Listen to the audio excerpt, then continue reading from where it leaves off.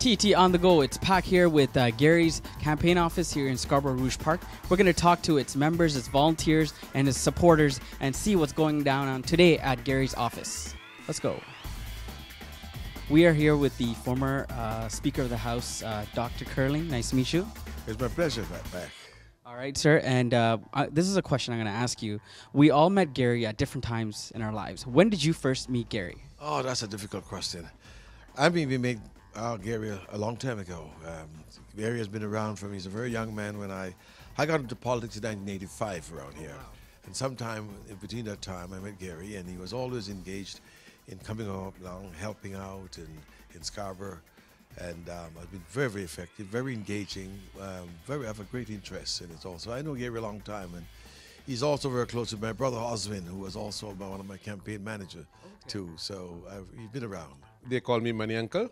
Money Uncle. And Money Uncle, here's a question that I'm going to ask you. All of us here have met Gary at a different time in our lives. When did you first meet Gary? I meet long time ago, but since Gary's nomination 2.5 years ago, we were continuously working hard with him, and we succeed. And he's a great man, hard worker. He's a great leader for the community. Sue, how long have you known Gary for? Actually, since the end of July, I guess, when things got going.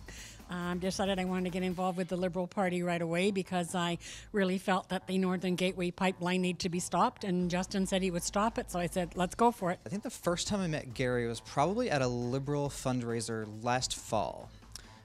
If it wasn't that one, it was definitely the Liberal Christmas party in December. I remember I was attending events for the MP in the adjacent riding, and I know Gary attended those events. And I got a chance to sort of meet him around the dinner table and chat with him, and found out that he was actually running in my riding where I actually live. And so I was just thinking, okay, when the time comes, I definitely want to get involved. Hi, Gary. How are you?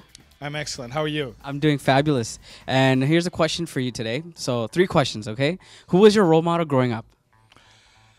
Boy, I think I'd say Martin Luther King, Gandhi, Lester Pearson, Pierre Trudeau. I could go on. I mean, there are a lot of incredible role models. I asked you one, just one, just one. Okay. That's a hard one. I would say Gandhi. Gandhi. Okay. Why Gandhi? Because I think he changed the world in many ways, and he paved the path for many great leaders like Nelson Mandela and Martin Luther King to follow.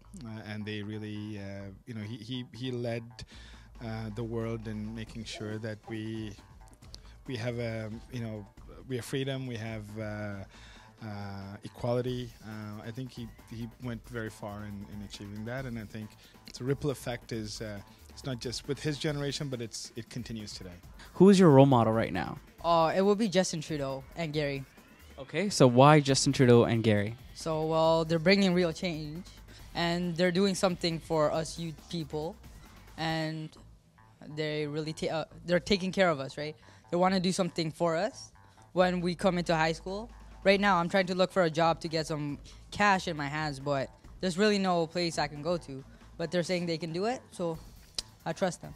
I probably would say even my grandfather, because I grew up in the east coast of Canada where people are more used to sort of living in harsher circumstances and stuff. And so to see that my grandfather kind of overcame that and overcame that hardship and built a successful career, built a family and stuff despite the harsh living conditions they experienced was really inspiring to me.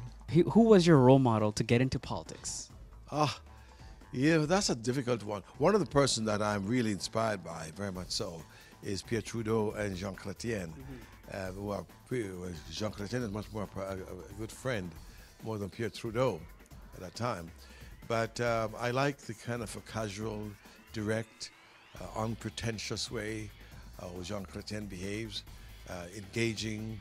So he's like a role model about what politics is all about. When I was little, I guess my dad. Yeah.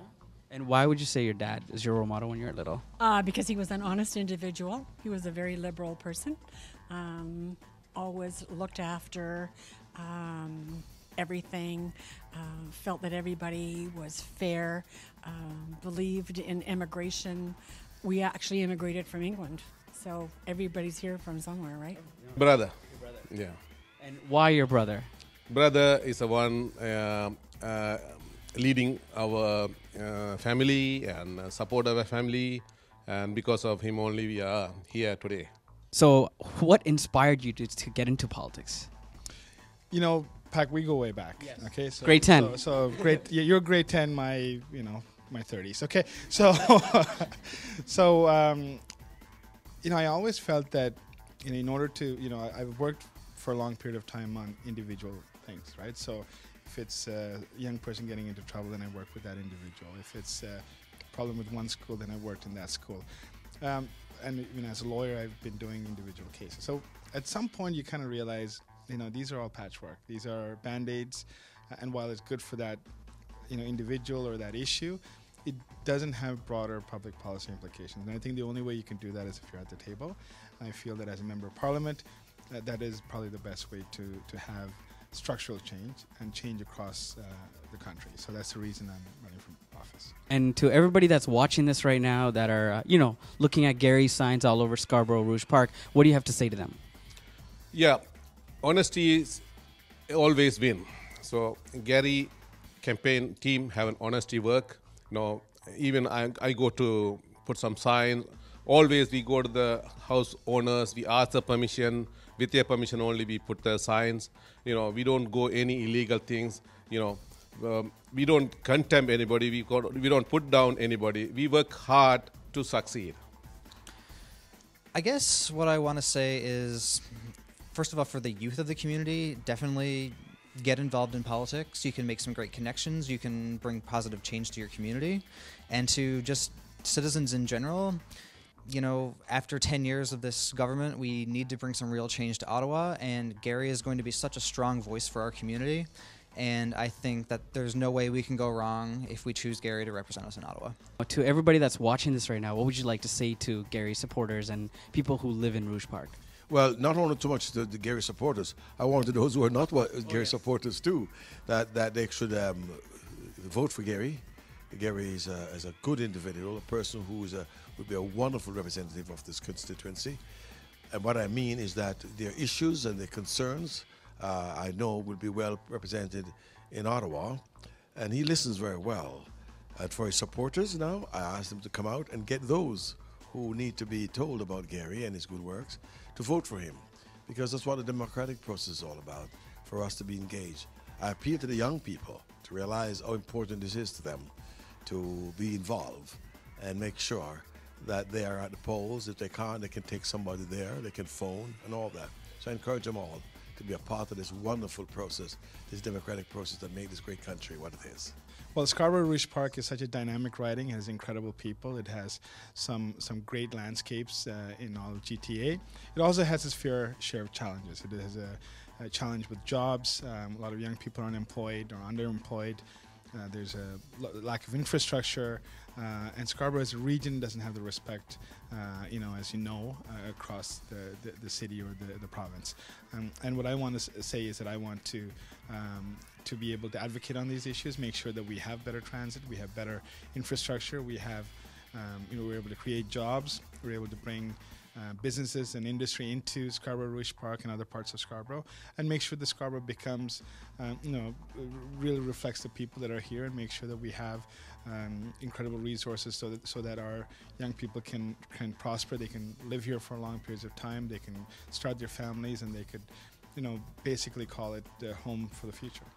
So on behalf of TET and everybody that's watching this, we wish you all the best in this race. And everybody say, go Gary! Go!